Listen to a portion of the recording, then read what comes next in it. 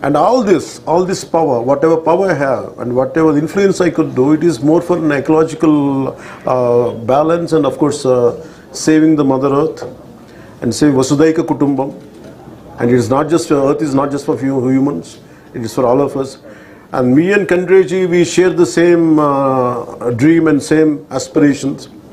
And the moment he started speaking, the moment he initiated the dialogue, it was so amazing to learn from him, the man of such commitment, man of highest aspirations.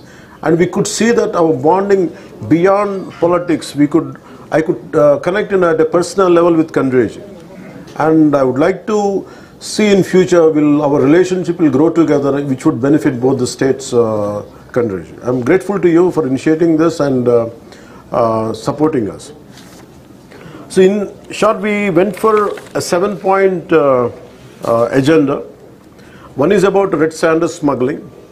The second one is about IT initiatives, how IT initiatives are making wildlife management and forest management quite well through IT initiatives. And second is about ecotourism initiative, which Karnataka is at the forefront. And of course about wildlife poaching and how to contain it. That is one aspect. And the last one is elephant and human conflict and elephant movement tracking. And later, rest of the two was how to transfer of knowledge and constant interaction. So we in broad, these are the 7 topics we discussed. And we're going to on 12th of this month. And also I'd like to thank Honorable Kandreji for extending the invitation for International Conference on Human-Elephant Conflict Management on August 12th. Thank you, sir. I would like to thank you one more in front of media. And I thank you for this. As I have a meeting on 12th, I have a review meeting with Honorable CM, Sri Chandrababu Naidu Garu. And if he could, I'll seek his, to excuse me from that meeting. If that he could give me that extension, and if he could relieve me from that meeting, definitely I'll be there on 12th, sir. I would like to bring it to your notice. I will be there. And I'll request Honorable CM to consider that part. Because last 2 meetings we had been cancelling it. That's why it has become that first meeting I could have conveyed it. Because third meetings I'll seek his permission. It's especially about my own department, PR department, Panchayat Raj department. So if any chance is there, definitely I'll be there. And personally, we both can, Honorable Kandreji and me will come with a MOU. I think officials would do the MOU. And if not, I'll send our respected colleagues and team, and they'll come and they'll take forward the initiative. And one more time, I'm grateful to you for sharing the knowledge, and especially about red sanders, the way it is about Andhra red sanders, Rakta Chandanam. Almost around 140 crores worth of red sanders were seized in Karnataka. This was a news for me, and it was amazing. And they could have withheld it, but with such a great heart, Karnataka forest officials, they said it very openly, we seized your red sanders in Karnataka, which is worth of 140 crores and 100 crores in 2017, and in 24 it is 40 crores. And we are short of funds there in AP. We lacking funds. And it is not about what they seized, and he said it on, I think, who said this? Dikshit ji, I think. He said it in a very beautiful way. And already we have taken money from AP. So we will extend our services, our cooperation, because we have taken that wealth and we are more than willing to do it. And that made me quite inspiring and quite grateful for saying those words, which there was no need. Even you could have kept quiet in this meeting, I think you would have never got to know.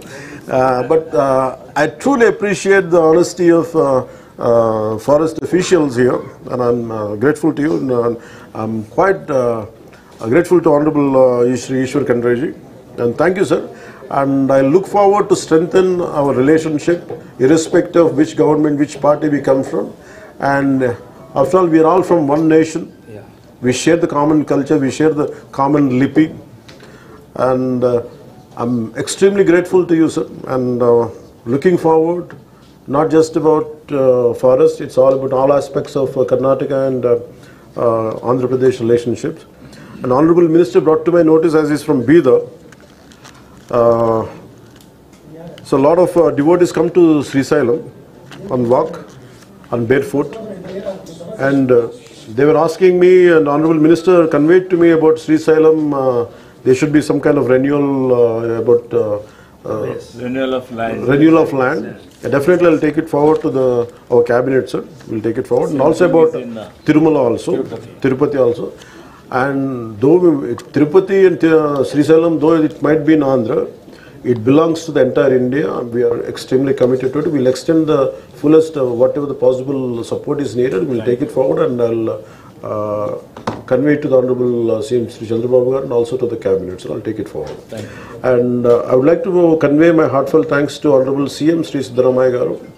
And before I came to this meeting, I went to Sri Siddaramaiah Garu's house. I sought his support. I conveyed my heartfelt thanks to him. And he also very positively responded. Whatever is needed, we will do it from our side. We will extend the full support, and I would like to thank him. And also Deputy CM Sri, though I haven't met him yet, DK Shivkumar ji also, my heartfelt acknowledgements and thanks to him, my greetings to him, my namaskars to him. And thank you, sir. Thank you very much. Sir, what are the discussions? I'm sorry? Karnataka is witnessing a political turmoil, political developments. What are the discussions? We haven't discussed any. We confined only to the 7-point agenda, nothing else. Sir, in Tirupati and Srisailam, so many pilgrims from Karnataka. Last 5 years issue it is pending before Andhra Pradesh.